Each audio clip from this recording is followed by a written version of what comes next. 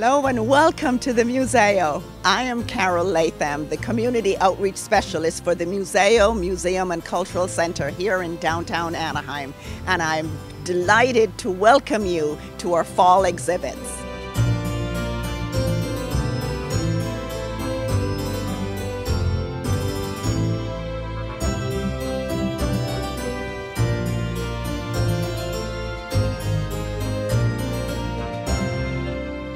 We just had the opening reception for the fall exhibits. We had such a great time. There was a fabulous jazz band, we had lots of food, and there were so many people here enjoying both the Anaheim Art Association exhibit and the Halloween 100th celebration, their exhibit. It was so much fun. I am so excited to introduce you to Karen Neal from the Anaheim Art Association. She will take you through this extraordinary exhibit. It is awesome.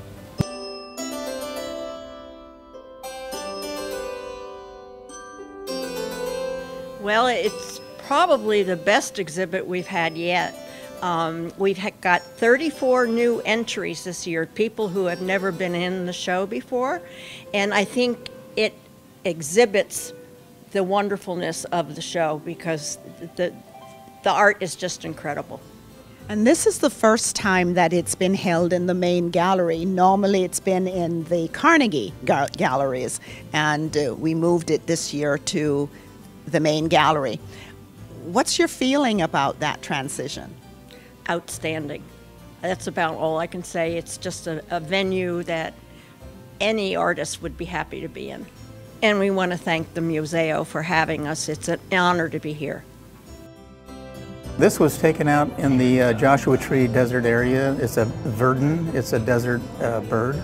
And I noticed this on the way down the road, and I decided to go back several mornings. And this is like just after sunset in the sunrise in the morning. And I set up a camera with a remote control and then stayed another 100 feet away from it and waited for it to come into its nest. There was two of them feeding the young. One would go in and the other one would come by and listen and make sure there was nobody in the nest before it jumped up through the bottom of the nest. That's where they enter. And it was feeding the young for several weeks. And I had the opportunity to capture this, and I just love the cactus and the color and everything, and just a great opportunity to capture this bird. Well, it's on acrylic, on canvas, and it's I'm always looking for something unique and different when I paint, and I love the coast, and I love the nostalgia of the Volkswagen with the surfer community. And we owned a Volkswagen when I was a young toddler, and it resonated. I paint photorealism, and I try to capture exactly what I see as I see it. And it's a challenge, but when I get it, it does okay.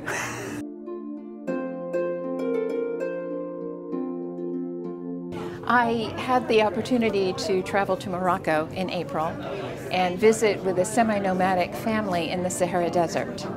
And this is the grandfather. And his sons were out tending the camels. We had tea with his daughter-in-law, who was actually spinning wool from the camels.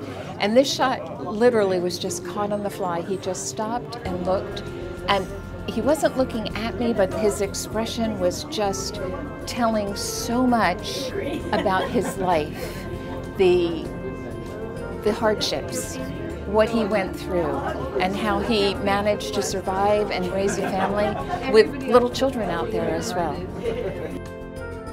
She is a woman who works in the building where I rent studio space, and she always has a smile on her face. And she's helpful. If I need something, a light bulb is out, she's there in a second. She can help me hang paintings on the wall. She's great. She's wonderful. But everybody loves her. Her name's Kirsten. She's German, and she is quite the character. And everybody, like I said, everybody loves her. I'm thrilled and honored to have received the awards. I really am. This young man is a machinist. He was in the Navy. He's 36 at this point.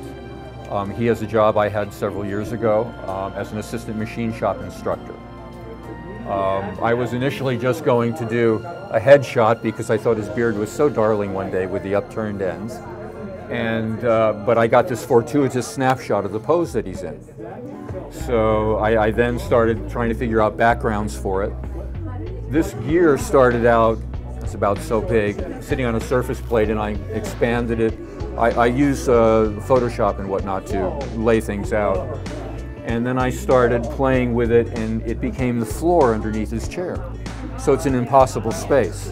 It's also, since painting is such a spiritual activity, he has a halo, and therefore it's called gearhead, or beatific order of machinists.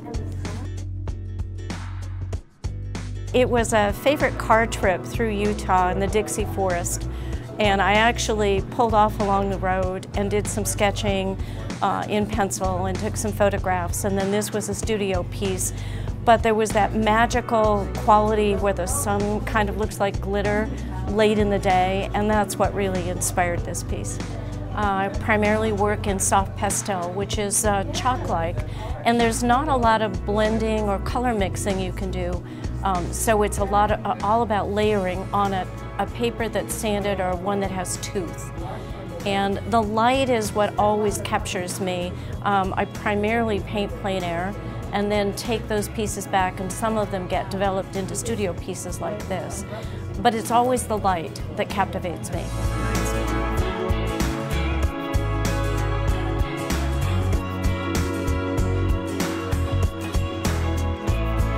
Wasn't that an amazing exhibit? Thank you, Karen, for sharing a little bit of what you'll be able to see when you come to see the Anaheim Art Association's 59th juried exhibit in the main gallery at the Muzeo. As you know, the 100th celebration of the Anaheim Fall Festival and Halloween Parade is just around the corner, and I'm so delighted to have Kevin Kidney, one of the curators of this amazing exhibit, to share a little bit with you.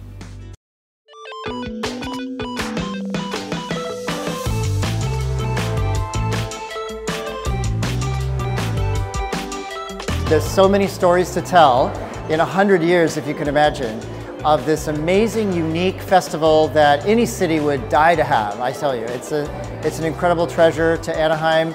All the different people, when you think of, who have been involved with this over the past 100 years, names we don't even know.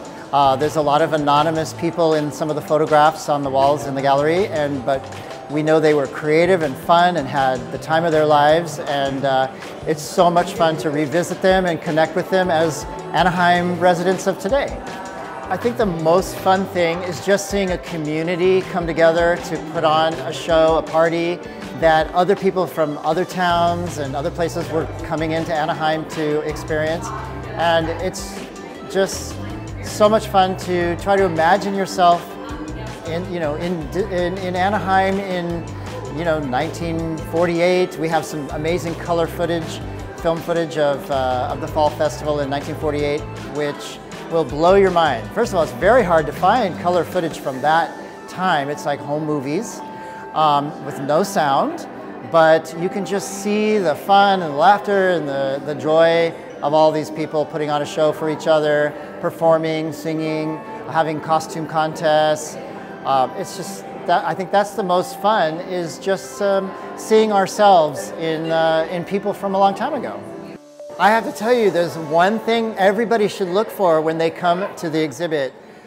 In the film footage from 1948, you will see a very, very young 18-year-old Dick Van Dyke, who performed here in Anaheim in 1948 at the Fall Festival, goofing it up with a pal of his, playing the cigar box guitar, whatever it is he's doing. And it is unmistakably him, and it's a treasure. It's an amazing thing, and I don't even know if he's seen this. We need to get him up here. Yes, we do.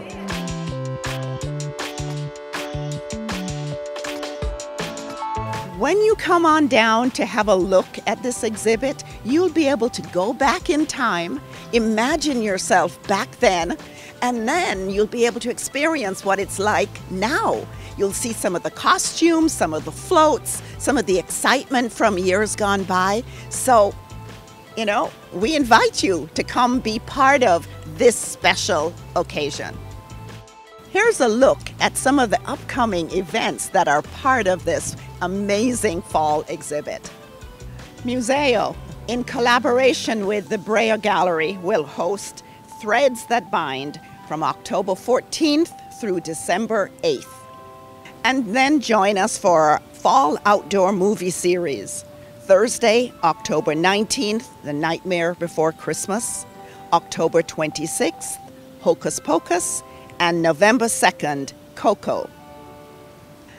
And just to show you that we work outside of the box, we would like to share a little bit about the teacher appreciation event we recently had.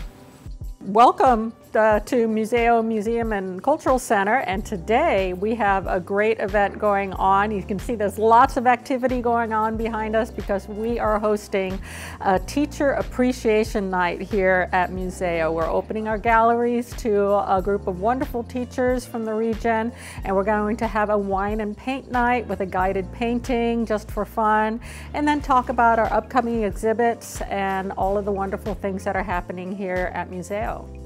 I'm going to be the artist in charge of the class tonight. We're going to be doing a beautiful sunflower painting, which is good and seasonal for fall.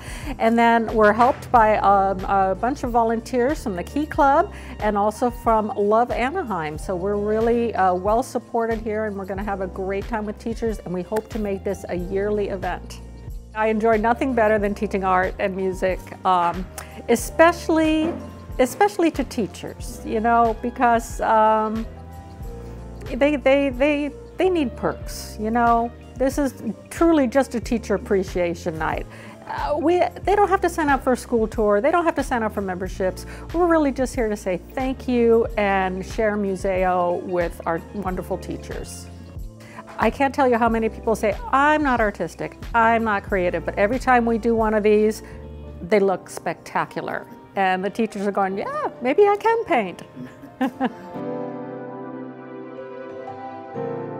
I hope that in sharing not only the exhibits, but the programs that we have for fall, that we have piqued your interest. Come on down to the Muzeo and experience the Museum and Cultural Center for yourself.